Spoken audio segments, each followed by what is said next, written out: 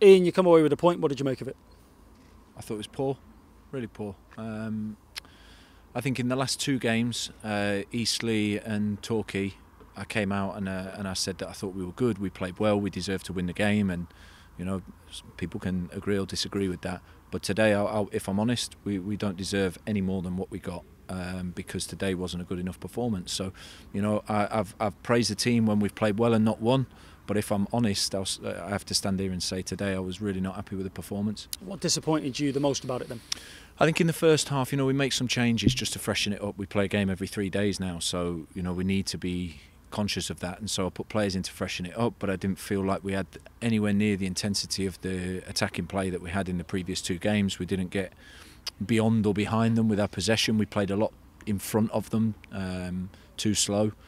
And so that probably is the biggest disappointment. I think we changed it at half-time, and I thought the first 10-15 we came out with a bit more energy and a bit more purpose.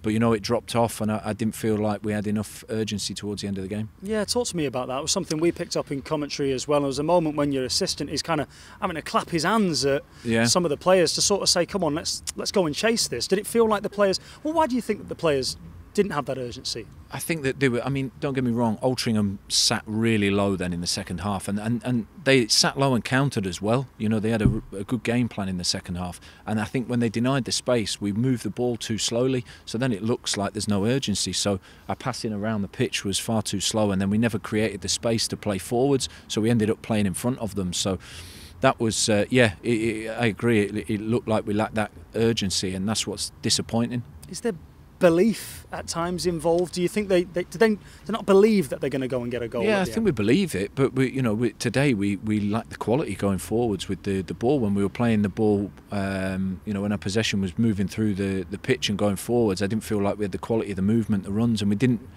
play the ball into those spaces. I felt, to be honest with you, the player that looked most likely to do something was Ruben. I thought Ruben came in and was excellent today. He was feeling his groins. It's the first start he's had for a little while. That's why obviously he had to come off towards the end, but his free kick was excellent, and he looked like maybe one that was going to give us something a little bit different up there. Do you feel like you've got the quality in that dressing room to be able to play the way that you want to week by week? Yeah, I do, because the previous two games against, probably, no disrespect to Altrincham, but stronger opposition, really, Eastleigh and Torquay, I think we've played that system and that style of football very well. So it's possible, but we have to stay focused on the things that are going to give us a chance of winning, and that's moving the possession and playing it forwards more aggressively, with more intensity, with more runs, and that's what we lacked, and that's what now we need to bring on Tuesday. Is a point good enough here today? Not for me, it's not, and I'm sure if you ask the players, they'll say it's not good enough. You know, we want to come to a place like this and win 3 points. So no, I'm very disappointed. You've got 7 games remaining now. You have Sutton on Tuesday. Just how big of a test is that going to be? Yeah, big test. They've had a great season, and they're a strong team, physically strong, well organised. So that's going to be, you know, again, we need to have far more intensity with our play if we're going to open up a team that is compact and defends well and direct on counter attacks. So, you know, we've got to step the game up from what we did today.